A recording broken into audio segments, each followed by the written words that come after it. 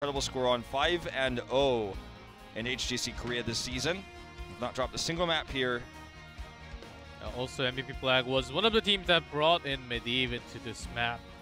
And maybe not this time, as they will likely going to control over the global.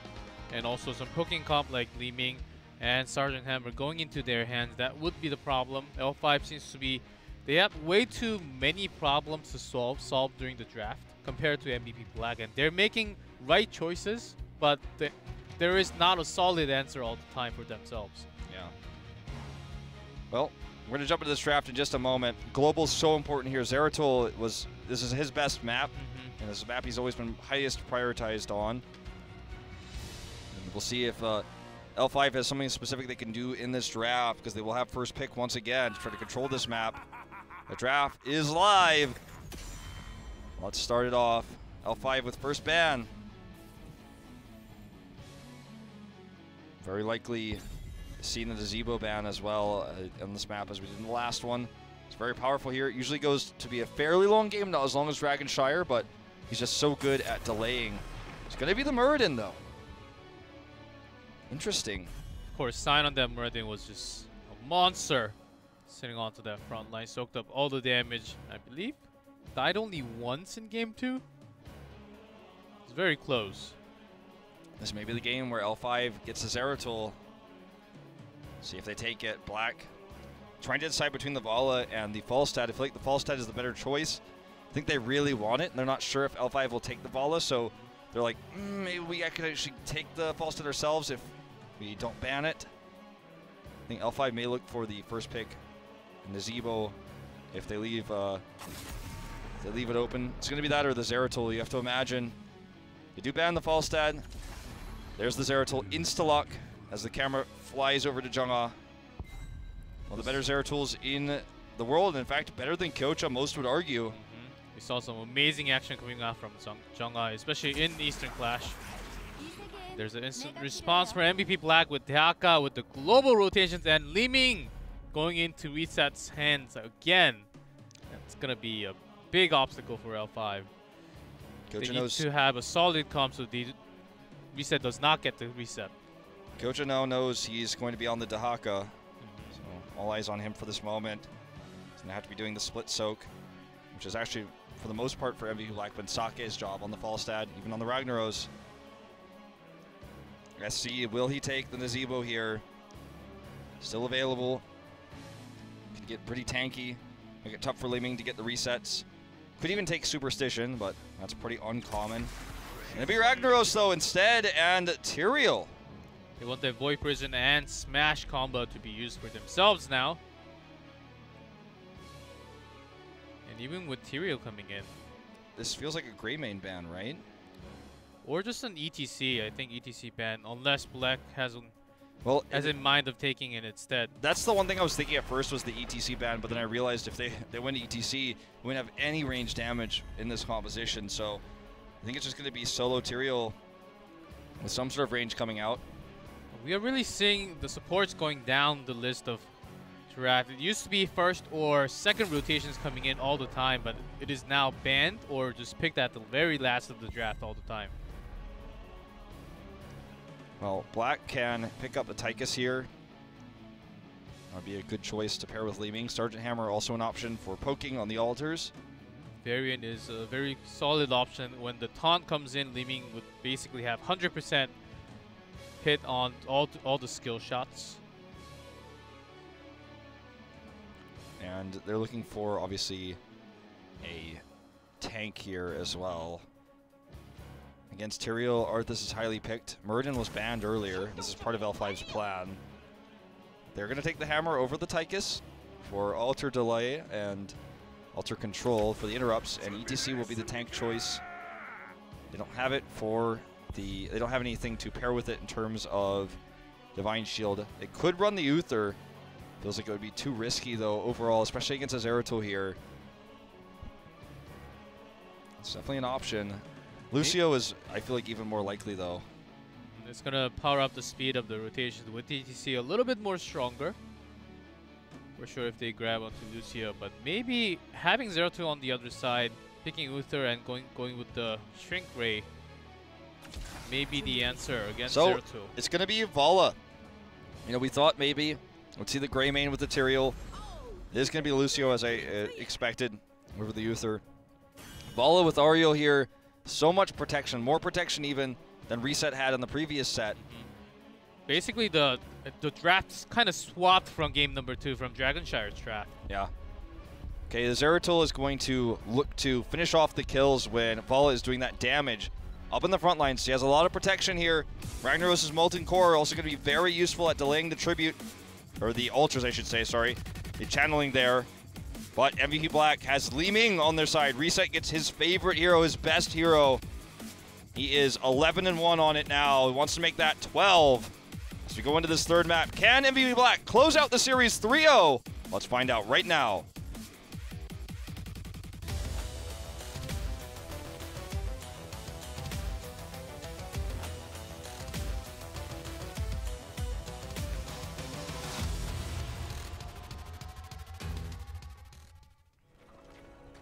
In blue, MVP Black, Sake on Sergeant Hammer, Reset on Li Ming, Tist on ETC, Kyocha on Dahaka, and Meride on Lucio.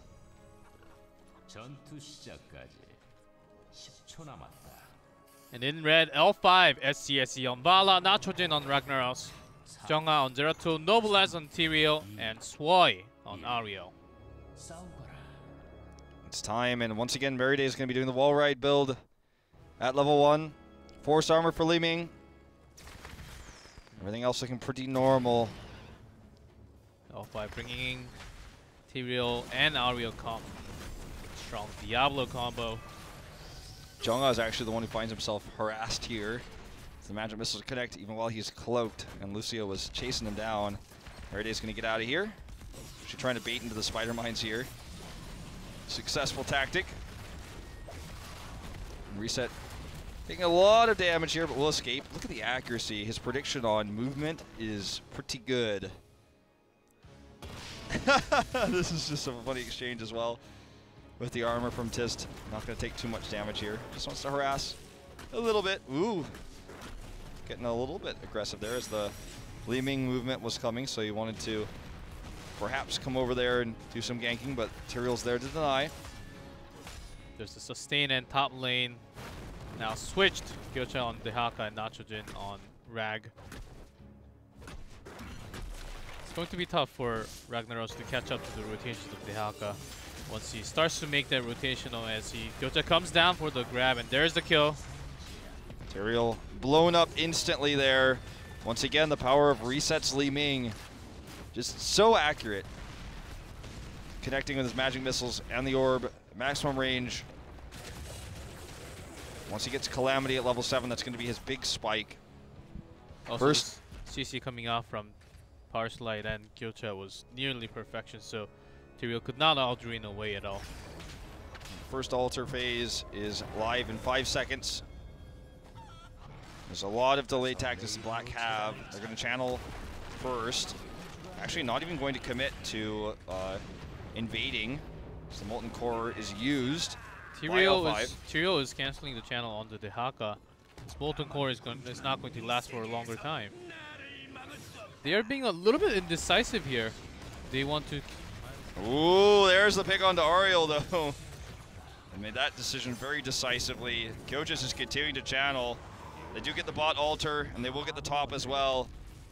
Yeah, L5 definitely not committing hard there, just trying to delay, but not able to channel at the bottom either. Now Noblesse is going to get caught. I feel like L5 is just almost losing too much momentum in this series. Seems to really be affecting them, as this is just uncharacteristic play. Noblesse will be picked here, no way out. And I think that the momentum is wholly in MVP Black's favor. To win this series 3-0, for either team to win this series 3-0, it's kind of an unthinkable thing with how close in skill these two teams are. This is a series you expect to go to Game 5. L5 were the favorites, and though they lost the Eastern Clash, they've had more consistent results in this tournament. They look to be the stronger team. However, now Black trying to do the unthinkable, win this series 3-0, the only score they can win the series with in order to advance directly to the mid-season brawl, and they are one win away from doing just that. Taking a big lead in this game. Of course, both of the teams still has one more match left in the season, but it is very likely that they will also have a dominant series over the other teams. Sure. They've not lost to any other teams but each other. In MVP Black's case, L5 didn't even lose to Black last time. Even crazier than MVP Black winning this 3-0 is them not defeating their opponents next week. That would be even more of an upset, of course. But instead, Tist has been just sitting on that bush the entire time. It should be Zeratul that's actually trying to be hiding and pressuring all the lanes. L5 is really feeling that pressure of ETC just rotating up and down. Maybe he'll just power slide in, try to look for picks. That's the idea. Second altar phase has started, and once more Noblesse is caught. Does have the Aldruins, but Tist was waiting for him.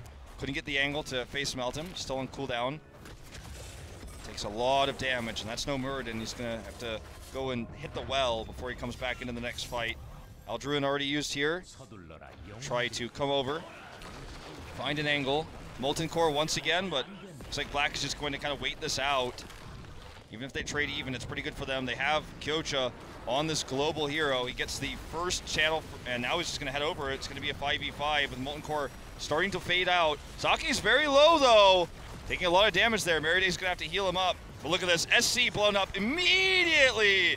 Reset gets doubles here. And he wants to make it more. There's another one coming down. Reset's accuracy on these magic missiles, incredible. Always hitting every 3. He will be picked off here, though, by Junga.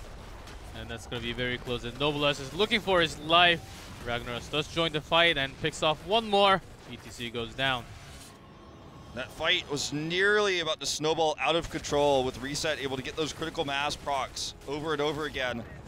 They couldn't hold on to the fight there. It was Junga who was actually the hero. Had Junga not come over and actually hit those very well, you know, to get in there and blow Reset up before he could actually get another heal and another reset, would have probably been a wipe, and Black would have taken that altar. So Junga comes in at the nick of time, and L5 actually takes an EXP lead with this.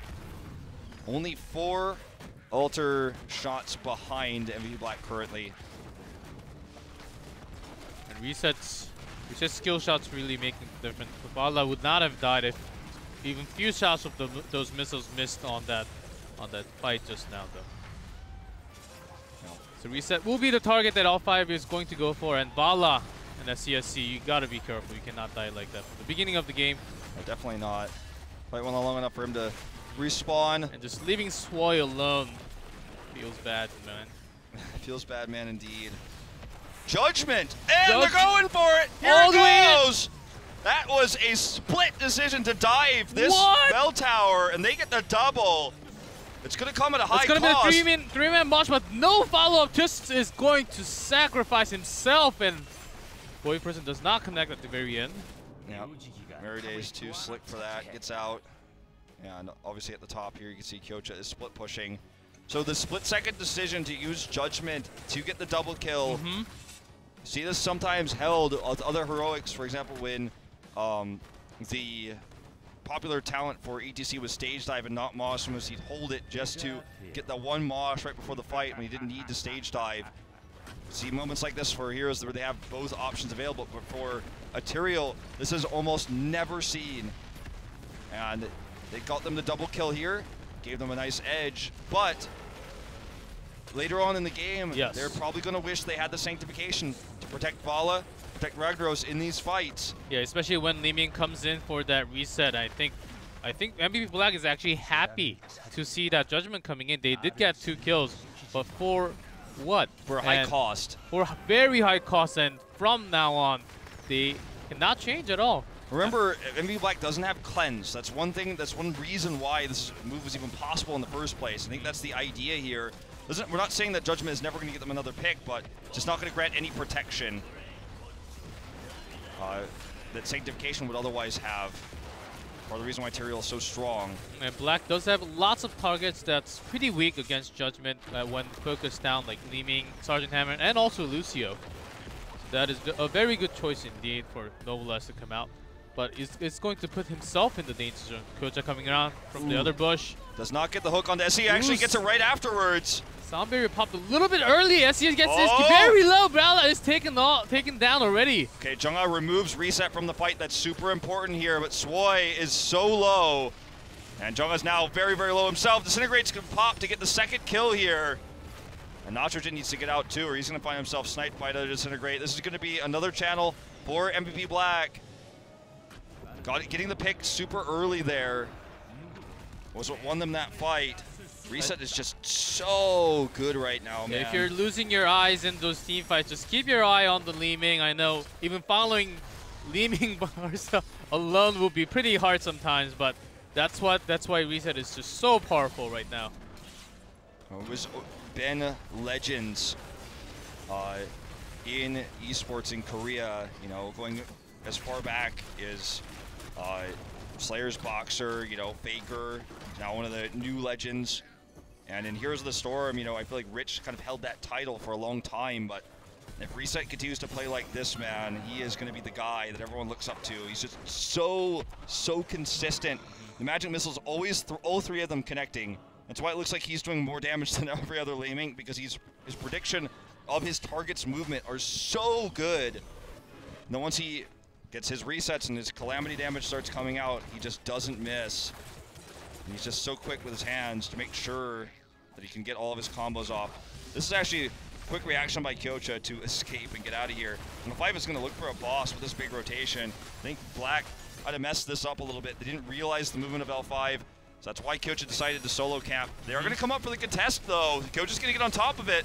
Already used adaptation. Here's the sound barrier. Are they going to steal this? Judgment used here, but already one down on the side of Black. That's a double. Disc goes in for the Mosh. It totally whiffs here. Sake has to use first aid. Jungha here is going to come in to look for the finish off blow.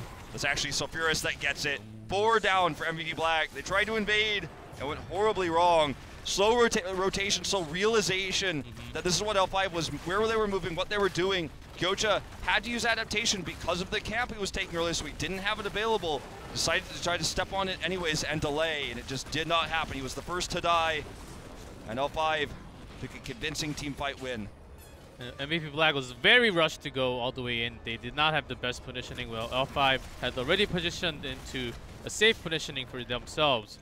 I feel like they didn't even have to contest, really. They were leading in score, and maybe they could have soaked a little bit EXP because they are down in EXP. It's already been done, and Black is down almost 1.5 levels now, almost 2 levels with this bell tower gone in the bottom. Yeah, they're down 2 bell towers. Kyocha will finally get the cap. Gets the last minion there. And he's going to push the top bell tower at least a little bit. The first bell tower will finally be cleared. Black will get both bell towers back, but it's just annoying that they lose map control during this moment in time. At least they have the global, which makes it less of a bad thing for them, more bearable. Now Actually, it looks like L5 wants to protect this bell tower. Now this L5 looks like the L5 that we usually see. And they are back into the game. And we saw some crazy synergy on that team fight was just the regular L5 momentum. Judgment is on such a low cooldown. It's always going to be available in these fights. That too. Void is ready. John's looking for the setup here. They want to protect this bell tower, protect these pumpkin men. The escort is coming in, 3 of them. Malfurion was banned, so I'm going to have to basically boop them or knock them out of the fight before they reach the edge. Looks like they're able to do it. Got so much poke with the hammer and the Li-Ming to make sure this happens. Progrok is completed. And the Aka has been soaking on top this entire time, and they just hit 16. Now the match in numbers 3v3 on that bottom bell tower. Seems like they just want to stall a lot of time until the next altar phase spawns. Protecting this bell tower is so key because it means that they're going to, even if they lose the altar phase, going to take less shots, but it also gives them map control down here. And it could always threaten the wall push with the escort of the pumpkin men, as they've done several times. They're actually taking it right now. But it looks like Black will finally push them away for the last triple altar phase now. Just want to take this down. Reset taking a lot of damage. SC is just constantly positioning himself. Even using Molten Core to just save this bell tower, as The altars will spawn just now. This is an interesting decision because now they're going to give up both top towers. Wow. Yes, it's going to be 6 instead of 8 that they lose, but I don't know about this decision to actually Molten Core there as Coach is being collapsed upon, and Black is actually not going to save him. It looks like only Reset comes up here. Black with a very slow rotation. Here's the Judgment coming in. Reset's already teleported away though. Mariday coming into the fight now. Coach actually survives using adaptation. Here comes Tiss for the double mosh. There's a double mosh, but insta-canceled, and after Void Prison right away. They want this so bad right now. Salter here. There's the grab onto Jungha. He does get away. Okay, here comes Tistin with another big power slide. Nitrogen is down, out of the fight. SC, no protection. It's a triple for MVP Black. Really felt like that decision to go ahead and Molten Core there was super greedy. Because now they're going to lose the bell tower and 4 members. They'll probably lose one of their own bell towers as well. The minions will naturally clear the bot bell tower. Looks like it's going to be Kyoto to go down and make sure that happens. And they're going to push the mid bell tower to maximize the shots they take here. So here's this one. See if Lucio channels first. I think they're actually going to be super greedy and get the 5 shot. Yeah, I think they're waiting for it. Yeah, they're going to wait for it. There's just nobody alive to harass. Jungha alone can't stop this. The only thing they're missing is the top wave. It's a big wave, so Lucio is actually going to the top, soak up some EXP, as they are now leading with 19 to 18. They're going to try to take this bot bell tower as well. They could go 6 and 2 here. So the choice of Judgment is really costing them a lot. It definitely is. The decision of Molten Core there and protect the bell tower instead of using that for delay or rotating up to stop the double altars there was also very expensive for L5. It definitely did not work out in their favor. Also, Kyocha choosing and deciding to go towards the enemy altar instead of their own. Yeah, made a lot of difference. What a great decision by Kyocha there. The global that this hero provides, so important. They knew the entire team, most of the team of L5 was down there. They needed a lot more time to climb up to their own altar. This is actually...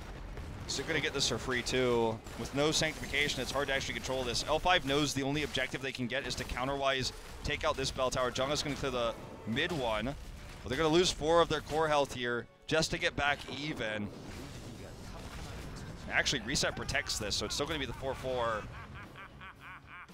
As the top push is actually trying to take away that as well. See how much pressure Reset has on Zeratul. It is not so common to have Zeratul running away from Li Ming, as Li Ming's skill shots, it's really hard to land on every single time. Especially with Force Armor, it's a lot easier if you can hit those.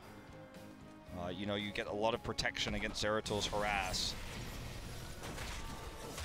Okay, we do have 20 for all teams. Zavala's going to have more range for auto attacks, which is going to make it a lot safer for her to poke and also to chase. Some hesitation on 20 for Ragnaros. Here's the Judgment, super deep in is Noble S. Wants to set up the fight beforehand, closing that gap, but no follow-up. Imagine if he had Sanctification, how much more powerful that would be here.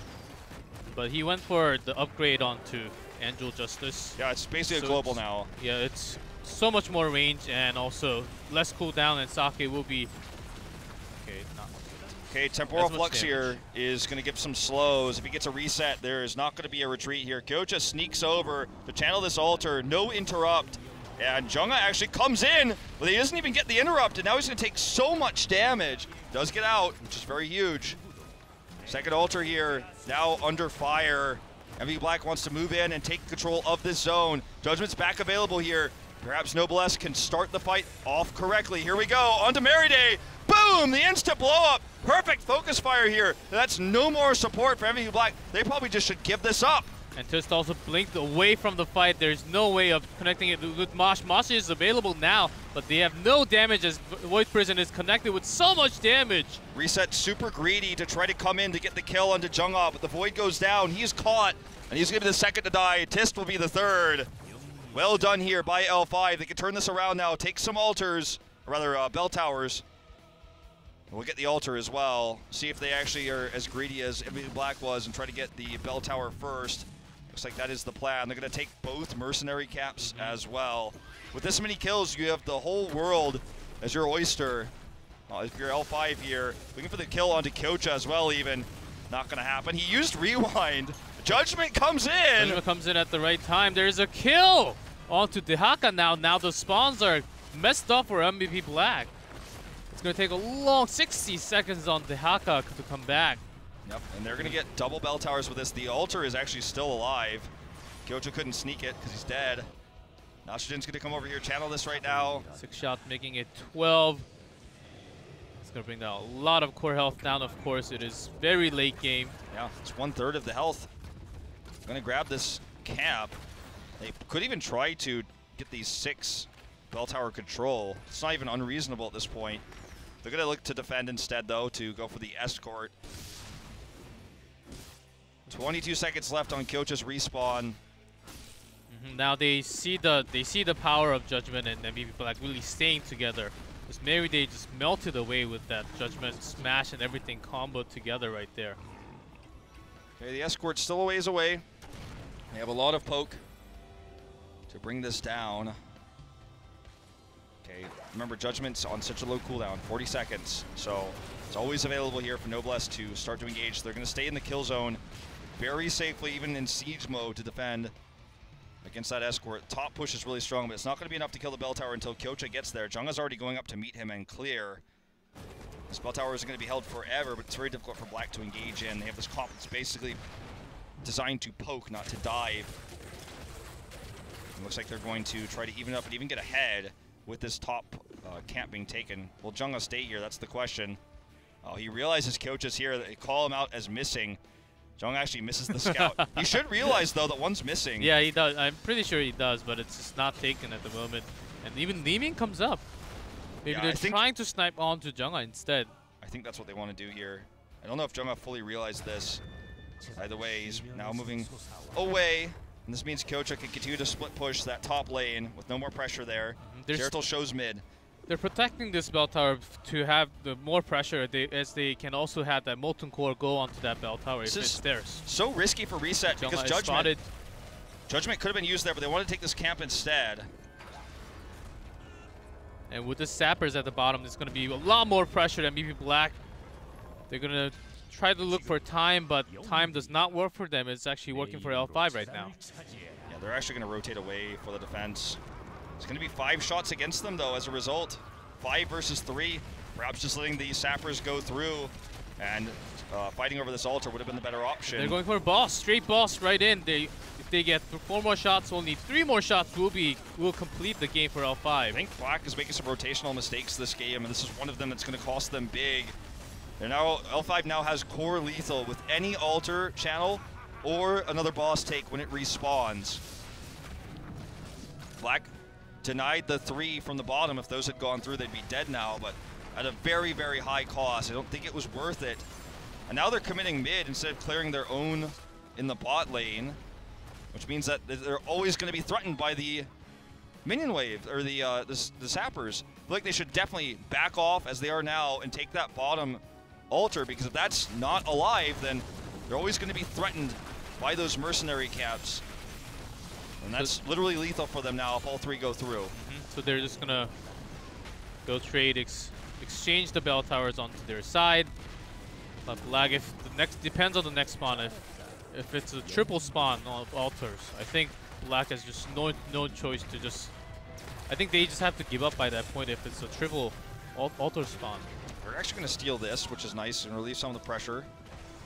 The double spawns will even be challenging for them, and they're definitely hoping it's a solo spawn because they can take the team fight that way and win this. They have to win, or they have to stop every altar from now on. Even if they... Okay, this is lucky for Black. If they kill this, it's going to also relieve a lot of the pressure. Still not going to be enough to save them if this gets channeled by L5. Judgment is such a powerful tool. Look at Noblesse's positioning. He wants to get the flank. He is spotted, though, and now he's alone. Holy grounds to save himself.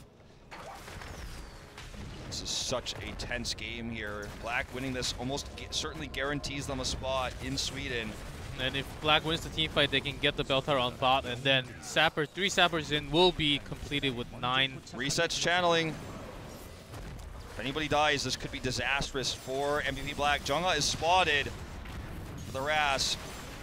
Noblesse can Judgment at any moment. This is such a tense moment here. See how far Merryday is back on the back line. He knows what happens right here. Okay, Okay, Noblesse comes in once again. He's eating a lot of damage. There's a far slide on Doesn't have Hardened Shield. He's very low. Jungle comes around from the side. There's a sound barrier to protect, and Ragnaros is caught. He has to be ageist here. Nitrogen very low. Okay, this is a really good Void Prison, zoning them out, but Reset can still do damage. Both teams, you can feel the pressure in their movements here. This ends up being a better trade for MVP Black. Nitrogen survives. He's going to go for the Molten Core, but it's a bit too late. There's the interrupt, actually. It's not too late. SC gets the interrupt, and now he's going to just retreat and back off. Molten Core is going to give so much pressure here. Black cannot let this channel, or they lose the game. They lose the game, indeed. Reset goes Here's the big judgment coming in. They're looking for the pick on the Sake, and they get it. They get it. Molten Core is over. Merryday is so low. Actually, SCSC takes it now. Well, here's the Mosh. Two-man Mosh, but cancels right away with the smash. Very well done here. Looks like L5 is going to win this fight. 3 dead already. There's the 4th. Reset can't carry alone. The B-steps come out as L5 will take this win. There's the Alter Channel. The 3 shots will go into the core. And this means MVP Black can no longer take the direct seed to the mid-season brawl.